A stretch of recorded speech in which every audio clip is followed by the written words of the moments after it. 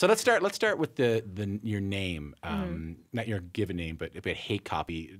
Tell me, where does Hate Copy come from? So I used to work in advertising as a copywriter. What kind of stuff? Like I worked for a beer brand for like 2 years, which is funny because it's like a brand that was marketed to like frat bros, and there was me. Natty Light. No, it was like a posh beer, but kind of like a posh beer brand. I don't know. Right. I didn't drink beer at the time, so it didn't really matter to me. But yeah, I worked for them for 2 years, and then just bouncing from like agencies to agencies. Like I did some stuff for like Tim Hortons. What did you hate about it? Because I figured that's it. Hate copy. You hate copy. Yeah, essentially. The thing is, the artwork started taking off before I could change the name or figure out. Like people were looking at my stuff and going, "Oh yeah, that's a Hate Copy piece," and I was like, "Oh, I guess that's like my identity. That's my brand now. So I should just stick with it." I didn't really hate anything about copywriting. Just like didn't really plan to be that. So I was promoting myself as a copywriter who didn't really care about the copywriting, but cared more about like the idea or the bigger picture. The art of it. Yeah. What was the turning point where you were like, "No, I'm done. I'm done with this side of things. I'm just going to work on my own art." I think I was just having a lot of fun with it. Like I was just like the idea that anything that I create and put out there had my name on it, and it didn't go through like 20, 30 people before it became, a thing or before anybody else saw it, which is 100% the case in advertising. So if you work on an idea, if you work on a campaign or whatever, what actually comes out on billboards or TV is very, very different from what your original idea was. And that didn't really sit well with me. It's a camel. You ever heard that before? No. Like a camel is a horse by committee. Like if you get like a board and to try to design a horse, they'd end up coming up with a camel. What? I'm going to start using that. You got it there, yeah. 10% though, can I get? I'm just going to Google camel horse analogy. There it is. When I go home, I won't remember it. I didn't make it up. So this is a radio show and a television show, but I'm going to ask you to do something kind of hard. How would you describe your work, not just to people who haven't seen it, but people who actually can't see it right now?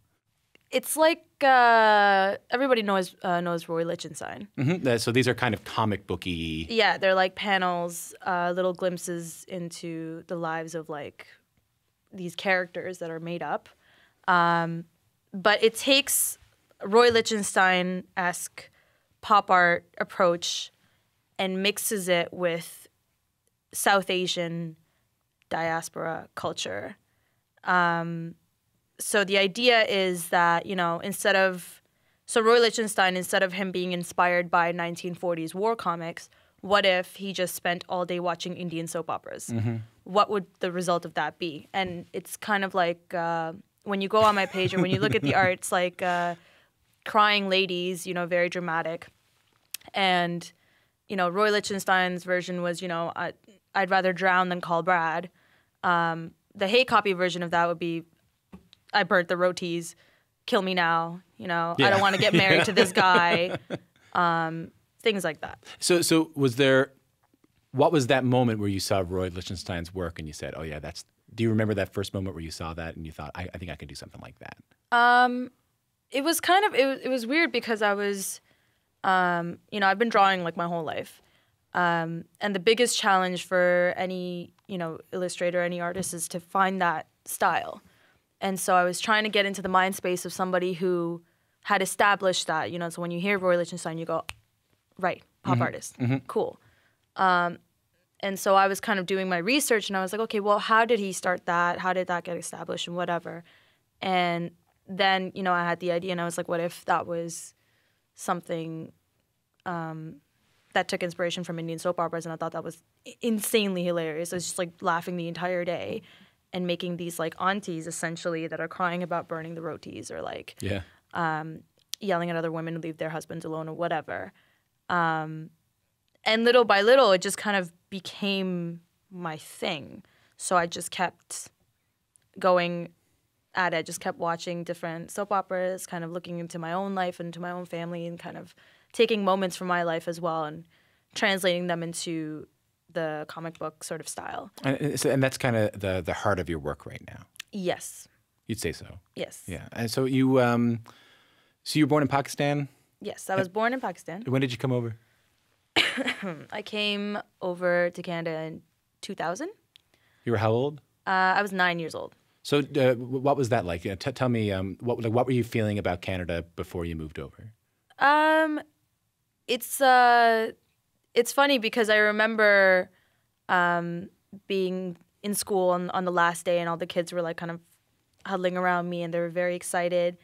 And the one thing that we all kept, sort of yelling about was that in Canada, teachers don't beat you.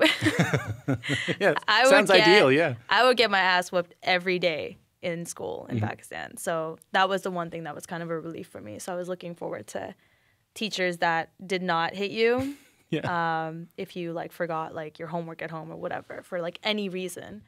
Also, I thought everybody lived in igloos.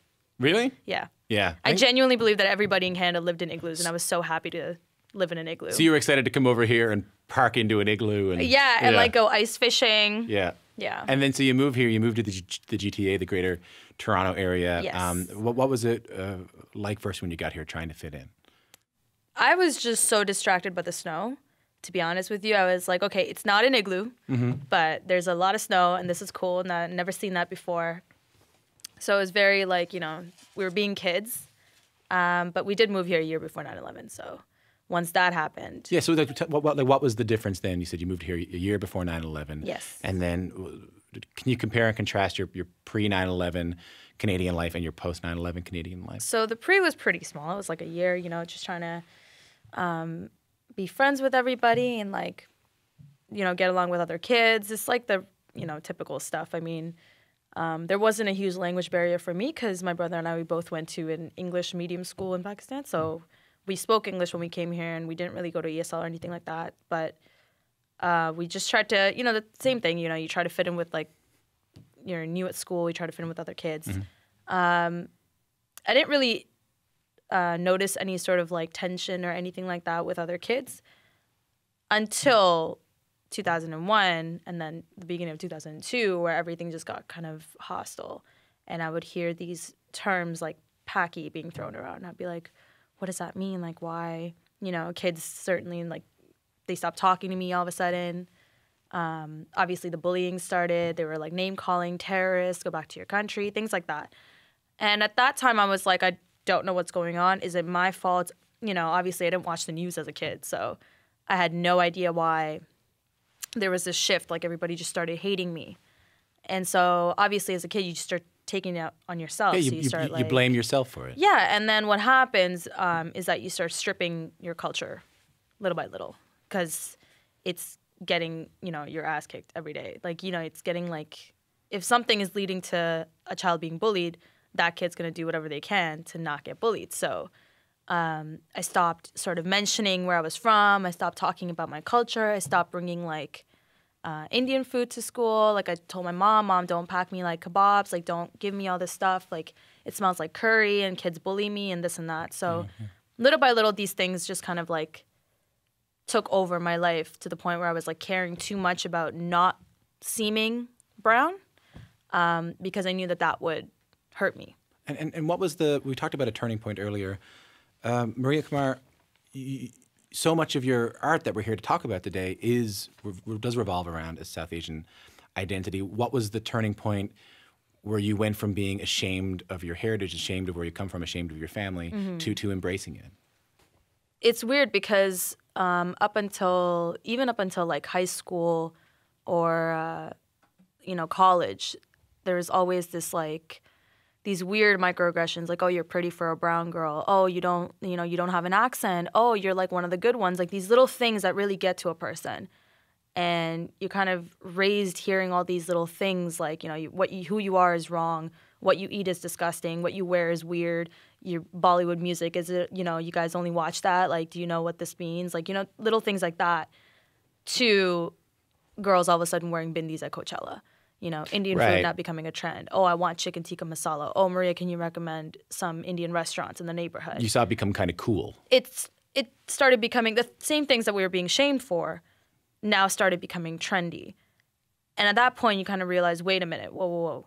So I wasn't, so that was your problem the entire time? That wasn't me? That was, you know? So that was kind of like, you take it back and you go, my whole life, the thing that I've been shamed for is now a trend. What does this mean for me? Was I really in the wrong? You know, then you kind of start realizing that now I have to go back and reevaluate my entire life and all my choices. That must have been such a sudden and an extreme kind of realization. It's pretty, you know, it sucks. It sucks. That's the only way to put it. Yeah. And then you kind of have to relearn your culture all over again after forcefully being stripped of it for the purpose of assimilation.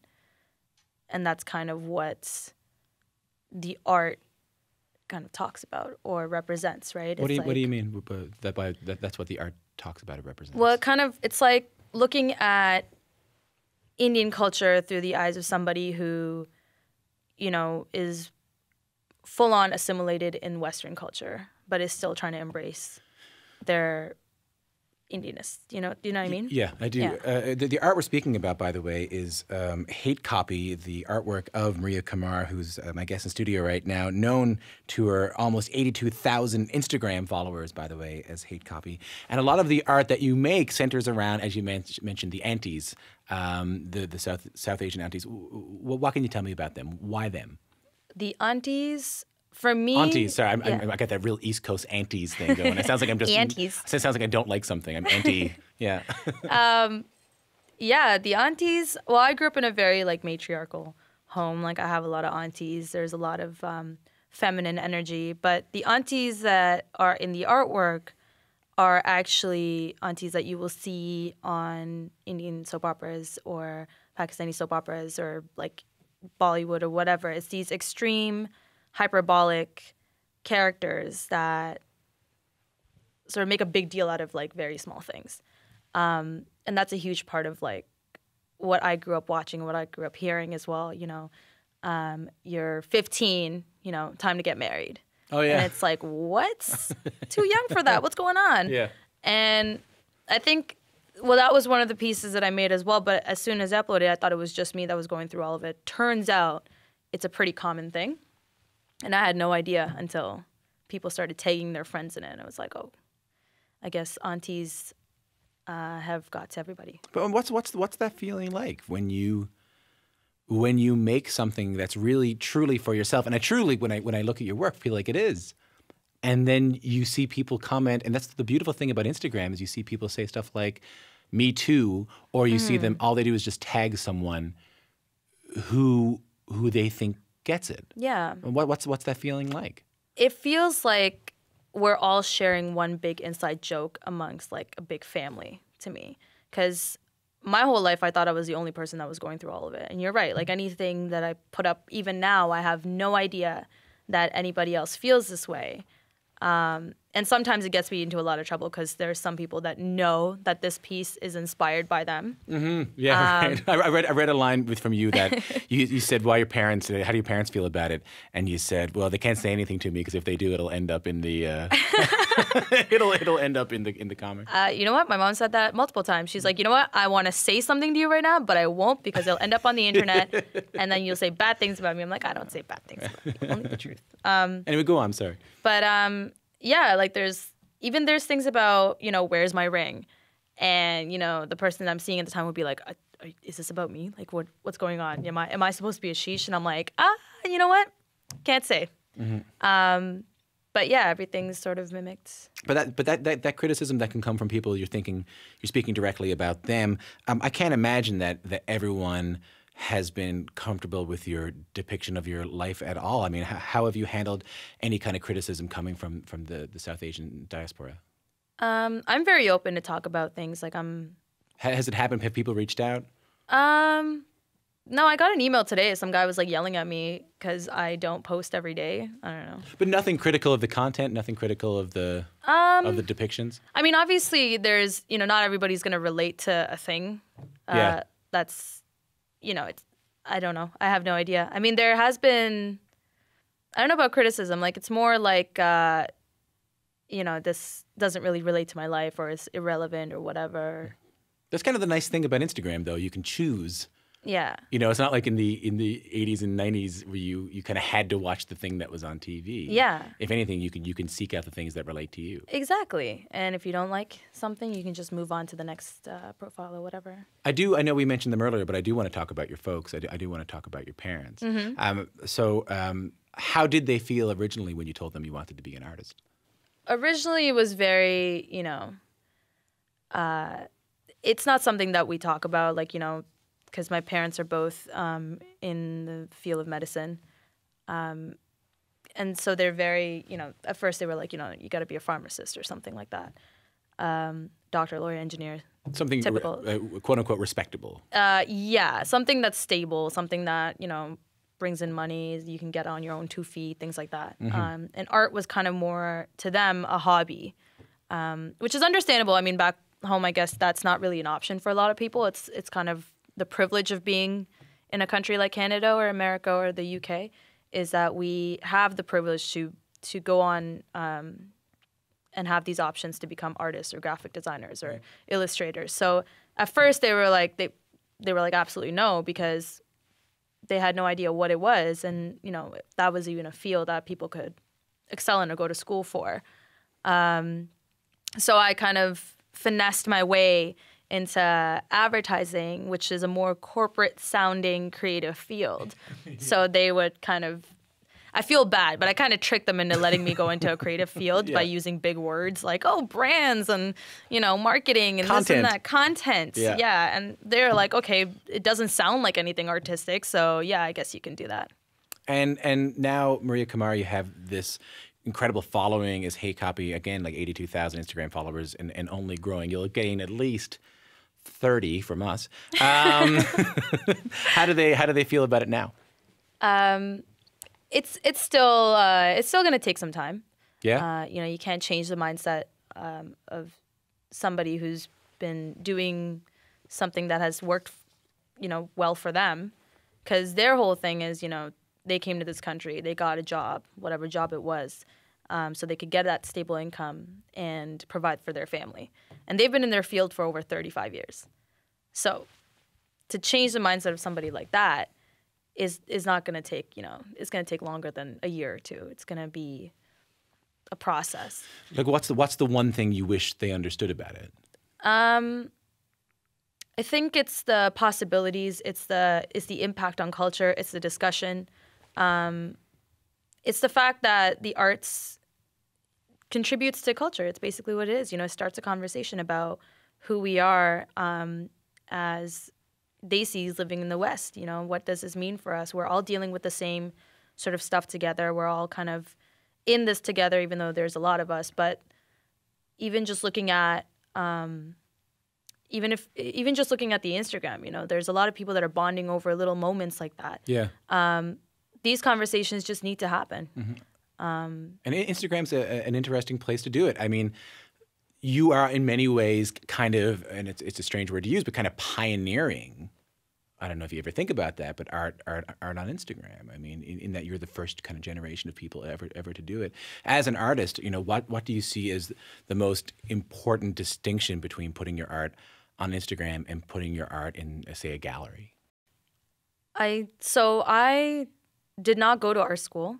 I did not make those connections. I did not know how to get into those circles, how to talk to a gallery owner, how to approach galleries, what a curator was. I had no idea about any of these things.